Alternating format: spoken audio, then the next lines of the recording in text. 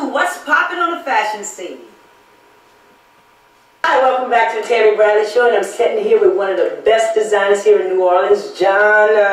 Delgadillo, honey, you better learn that cosign. Well, John, I'm so happy to have you here on the show today. And I'm happy to be here. I'm looking forward. We're going to show some clothes pretty soon here. That's right. What we got here today, though? Oh, we have my new collection based on Gothic vampires and World War II Nazi uniforms. Scary, ain't it? It's a tragic mess, honey.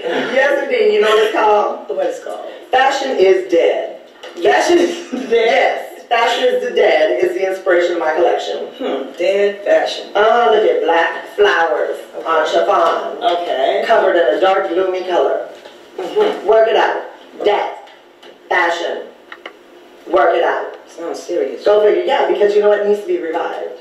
Okay. Okay. And that's what you're here to do. Exactly. This is the rebirth of what needs to happen because fashion has just gone amok. So people who don't know you. Yes. What do you want to say about who are you? Who is John? I'm compassionate, multi-talented, and I am like to help the majority, not just myself. Like to bring attention to things and get it out there that if you look at it in a different way, it can be very beautiful. Okay. That's it. So how long have you been into the fashion business? Almost 28 years. And you don't look that old to be in the fashion business. Well, I started when I was 14, 17. John Delgadillo has taken New Orleans by storm. His fashion designs have rocked NOLA Fashion Week and the runways in New York.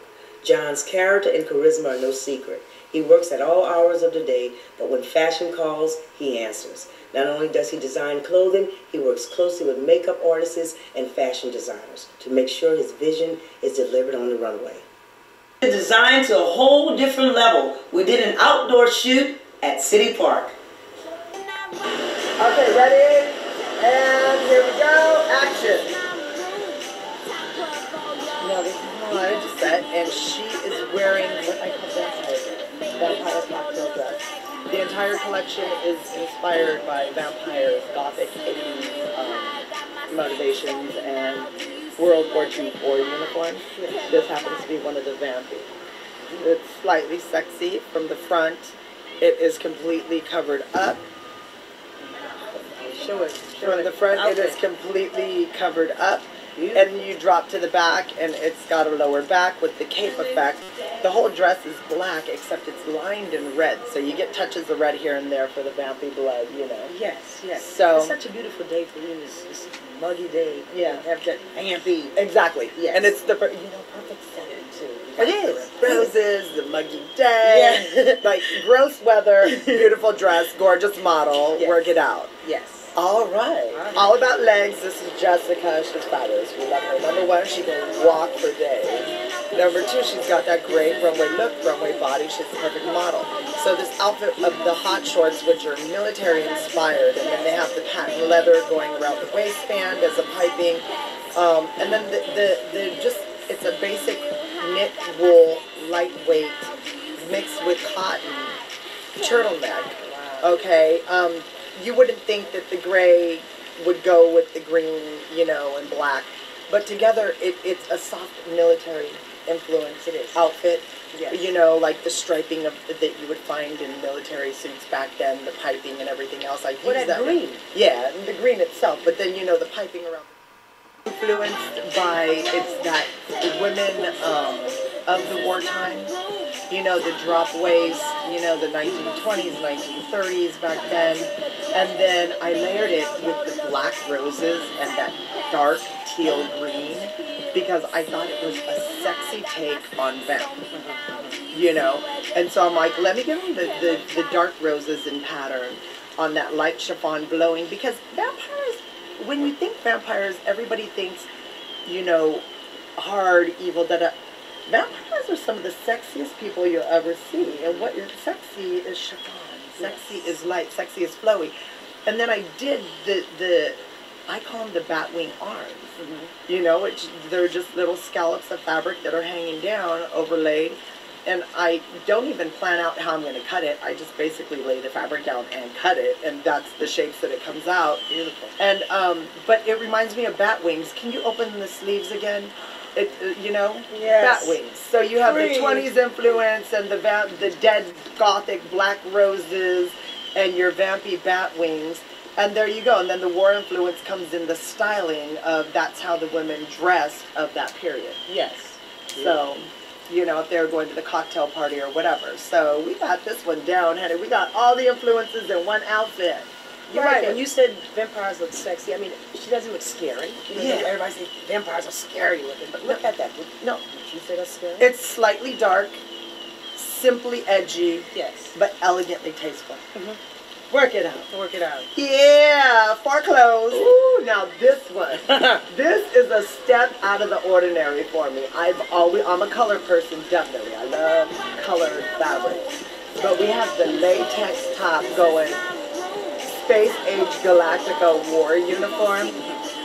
But it's more the gothic influence, and then I did batwing sleeves. I call them the batwing cap sleeves, Yes. which are standing up. It's kind of Gaga, kind of Rihanna, you know. Yes. It got a rock star edge, and then I took the patent leather on that long skirt. I took the patent leather and I put it down the middle in a triangle. Yes. Just to take the soft of the fabric and make it a little bit hard and edgy. Mm-hmm. And then as she turns around, I laced the back of the top up. So Beautiful. it's really kind of cool and fun, and it's so outside of what I would normally do. So what type of vampire was she? Baby, this would be the vampire that would show up on the red carpet and bite your neck in front of everybody. Yes. And this is Renika, and Renika, she's a new scout for me. And we're loving her. She really hasn't done a lot of the modeling or anything, so we're going to work on her. We're getting her out there, honey. She's going to LA, New York. We're working it out. Yes, yes. Yes, a Renika girl. Go, Renika. All right, honey. Give me some vamp fierceness. Give me fierce pose. Ooh. A gown that I set down the red carpet on one of my models named Ansley Gillian, whose boyfriend was a cast member on Tremaine. And she wore this dress to it was a closing party for the first season. And it's something that I had made in the past, but I wanted to show past works so I could show you where I was and where I've gone. Now on this dress, it's a stretch velvet with a burnout. So where you see the lighter black, you can actually see her skin through that if you got close enough. And it's in these beautiful the rust palette and the wine palettes of colors. It's darker, it's edgier, it's got the train. And then I did that great beadwork up around the shoulder area. It looks like metal beads and big chunky crystal beads, just to give it that pop of newness. You know, so it's a classic style, but it has a pop of newness to it, which took it to a slightly rock star edge. And she's wearing jewelry by Shane Scallon for Selfish Jewelry. And just so you know, all the hair today was done by Erin Moreau. Yes. She's the owner of the Blow Dry Bar, which is earlier. Yes. Which the Blow Dry Bar is at 201 Barreau. Okay. They do blow dries. It's a full service salon, but they're also known for doing their quick blow dries and stuff like that. But Erin's been in the hair business for 28 years. So we're loving the updo, and then I brought the beaded applique, and Erin picked the perfect spot to lay it into Patrice's hair. Then she's got the jewelry by Shane Scallon for Selfish Design. She's got my dress on, like power trio. Now, another question. Yes. What type of vampire was she? If she was a vampire, she would be the party hostess. She's the one that has the mansion in the French Quarter. She's the one that's going to invite all the sexiest men in town over. And when the party's done, they're all going to be dead because she will have bit them and killed them. And she'd be full on their blood, and the train on that dress would be fully laid out. That's the vampire that she is. Nobody gets away from her. She might as well be the Black Widow. She's beautiful. Yes. If you would like to learn more about John DeGilio's fashion, you can touch base with him on social media. Just head over to the Tammy Bradley Show on Facebook. TammyBradley.com.